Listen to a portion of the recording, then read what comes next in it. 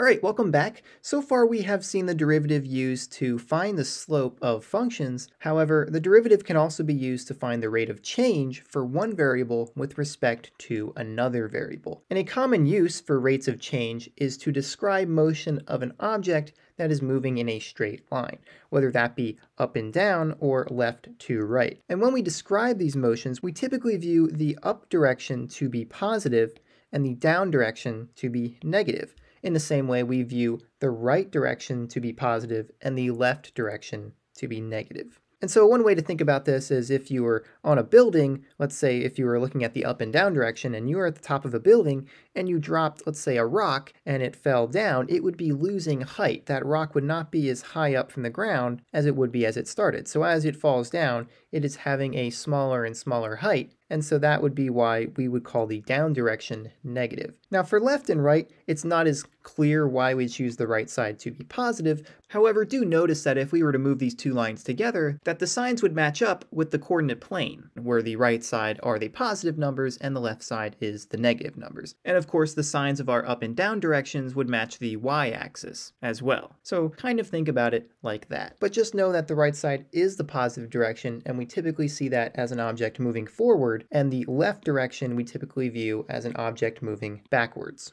An example of this could be a car driving in a straight line or a ball rolling in a straight line, things like that where there is no change in height. And when we describe that motion of objects moving, we typically are describing their change in position. And when we are describing position, that also means that we can view the speed at which something is moving or the velocity.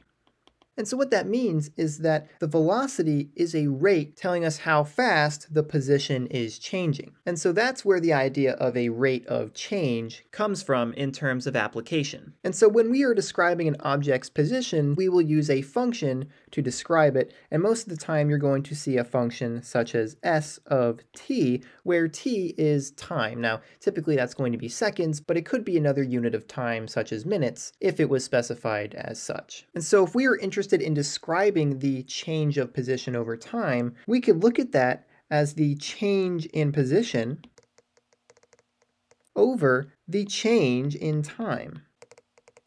And this would be the same as writing delta s, because s is our position function, divided by the change in t, or the change in time. So this would be the same right here. And this is very similar to our slope formula, right? We have a change in our y values divided by our change in our x values. That is typically our slope. So this is very similar to our idea of slope, just in a more applied scenario. In fact, this would be known as our average velocity. So just like I said, this is similar to slope, and the slope will give us the average rate of change between 2 points on a graph. This is going to give us the average rate of change, or the average velocity, between 2 points in time for a moving object. So what do I mean by that? Let's take a look at an example. All right, so here's our example. We have a position function here, s of t is equal to -10 times t squared plus 50. And let's just say that this is describing the position of a ball that is dropped from the top of a building that started at a height of 50 feet. We want to know what is its average velocity on the interval of time from time equals 1 to time equals 2. And so how do we find the average velocity? Well, we already defined earlier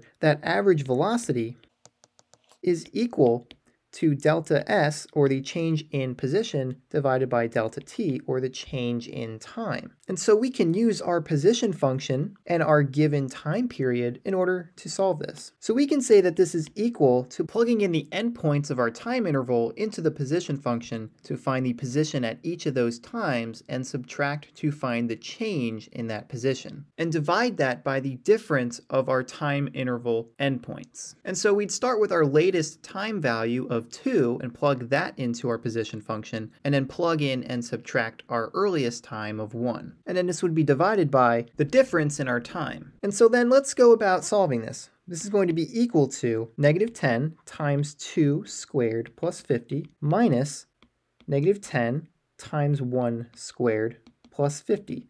And so where did that come from? Well, we were plugging in our values of time into our position function. So we took our value of 2 and we plugged it into this t right here to get this part of our calculation. And then we plugged in 1 into this function to find this part of our calculation. So then we just have 2 minus 1, so this is all over 1. And then we can simplify to have negative 10 times 4 plus 50 minus, and then we're going to have negative 10 times 1, so I'm not going to bother to write that, and then plus 50.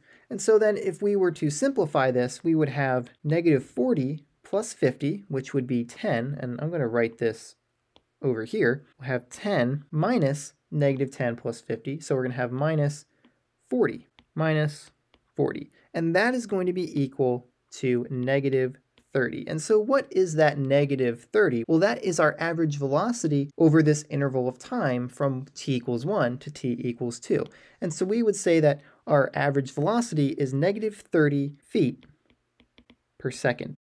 All right, now I didn't tell you originally that this position function was in feet, but typically when a problem is written, they will tell you what the position is measured in. I forgot to tell you that, but that is how we would write our average velocity. It is a rate of the change in that position over the change in time. So you have to remember to have those units as well. And so this would be the average velocity between these 2 points of time. But what if we wanted to know the exact velocity at a single point in time? This would be known as the instantaneous velocity. Well, this is where the derivative comes in. So just like with the tangent line problem, where instead of knowing the slope between 2 points with a secant line, we want to know the slope at one point using a tangent line. In the same way, now we're interested in not necessarily knowing the average velocity between 2 points, but knowing the exact velocity or the instantaneous velocity at one point in time. And so let's take a look at how we would find that next. So just like I was explaining earlier, when we found the derivative for a function using the tangent line problem, we came up with this limit definition of a derivative. And so we can come up with a similar definition for the velocity function or the instantaneous velocity at a particular point in time. And so because of this, we could say that the velocity function with respect to t or time would be equal to the limit as delta t, or the change in time, approaches 0 for our position function of t plus delta t, or the change in time, minus the position function. And this would all be divided by delta t. And so we have the same formula here that we can use not only for slope, but also for velocity. It's just an application of this same definition. And so this is equal to the derivative of the position function, but we actually just call this the velocity of the function. This is going to give us the instantaneous velocity, or the velocity at a single point in time for this position function. So now let's look at an example where we actually take the derivative, because that's really what we are interested in at the end of the day here. So here we have that the position of a car in feet is given by this position function, 15t squared plus 8t. And we want to know the velocity at time equals 3. This is another way of saying what's the instantaneous velocity at time equals 3. If it is asking you for the velocity at a single point in time and not an interval, you know you're looking at instantaneous velocity, which means you're going to be using a derivative. So let's start by finding our velocity function. And our velocity function is going to be equal to the derivative of the position function. And so that is going to be equal to taking the derivative of this function that we are given. So let's take that derivative. We know our power rule can be used here to multiply 2 by this 15, and then we'll subtract 1 from our exponent. So we're going to have 15 times 2 times t, 2 minus 1, and then we're going to be adding that to the derivative of 8t. We'd have 8 times 1 times t to the 1 minus 1 power, which is going to be t to the 0 power, which is just 1. So we'd just be left with this 8. So let's simplify. We're going to have that this is equal to 30 times t, and then we're going to add this to 8. And so this right here would be our velocity function. But we're not done, because we didn't just want to find the velocity function, we also want to find the instantaneous velocity at a specific time, time equals 3. So now what we're going to do is we're going to plug in this value of 3 into our velocity function. So what we'll find is that the velocity at time equals 3 is equal to 30 times 3 plus 8. And that will be equal to 90 plus 8, which is equal to 98. And remember that this is a velocity, so we need some units, and that's going to be our position unit, feet, over our time unit, which would be seconds. So this would be feet per second. And just note that unless it is specified otherwise, time is usually assumed to be in seconds. So even though I didn't say it here, it's in seconds. And so that would be our instantaneous velocity at time equals 3. It's actually a pretty simple process. We take a derivative of our position function, and then we plug in the value of time that we are interested in, because the derivative of a position function is going to give you the velocity function.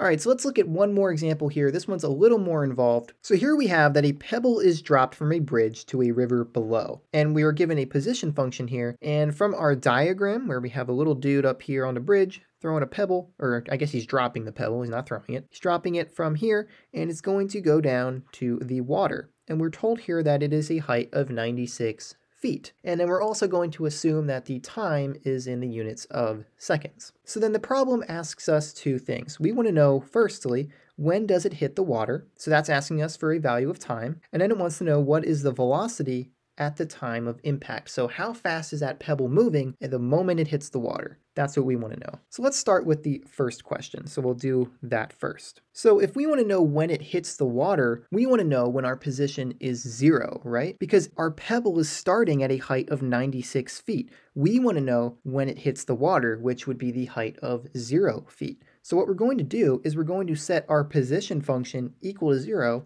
and solve for t, and that's going to give us a time value for when that pebble hit the water, or more specifically, when its position is 0. So let's do that. We're going to have 0 is equal to negative 16 t squared minus 16t plus 96. Now this seems a little complicated, but we can actually pull out a common factor here of negative 16. I see I have a negative 16 here, a negative 16 here, and I'm pretty sure 16 is a factor of 96. So let's start by pulling out that negative 16. So we're going to have 0 equal to negative 16 times t squared plus t, and then we're going to be left with minus 6, because 6 times 16 is 96. And we're pulling out a negative 16, so we have to make sure that we have a negative 6 left over. So then we have a term that we can factor. So let's do a little bit of factoring. We're going to have 0 equal to negative 16.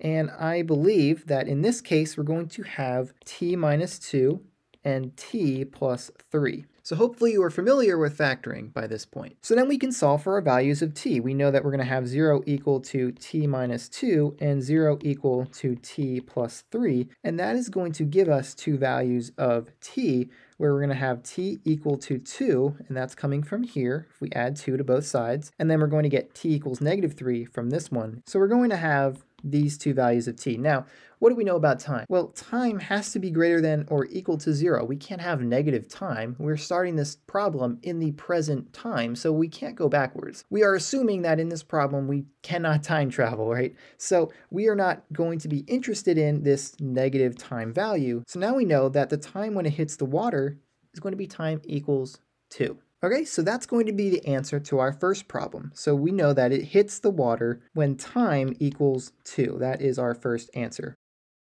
All right, so let's work on our second part of the problem, and it asks what is the velocity at the time of the impact. So we already know that it hits the water at time equals 2, so now we just have to find the instantaneous velocity at that exact point in time. So now we have to take a derivative of our position function to find that velocity function, so that then we can plug in our time that we already found. So we know that the velocity function is equal to the derivative of the position function, and that is going to be equal to the derivative of this function right here. So we're going to have negative 16 times our exponent 2 times t to 2 minus 1, right? That is our power rule. And then we're going to have negative 16, right? If we have a constant and a variable of degree 1, we're just going to be left with that constant. And then the derivative of a constant like 96 is just going to be 0. So we're going to have plus 0. Didn't really need to write that, but I did anyway. And so then if we simplify this, we're going to have negative 32 t minus 16, and that would be our velocity function. So now we want to know what is that velocity at time equals 2, or the time of impact. We already found the time of impact, so now we just have to plug it in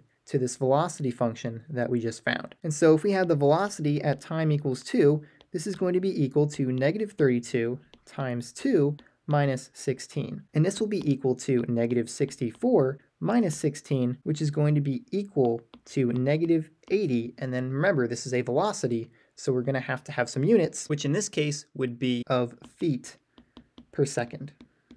And that is the answer to our second part of the question. So really, finding the instantaneous velocity at a particular point in time using the derivative really isn't too difficult. So that's all I had for this lesson. Hopefully this made sense. If you do have some questions, feel free to leave them in the comments. But if you want to look at some more examples for this topic, I'll have an examples video linked in the description as well as at the end of this video that you can click on. But until then, I will see you next time.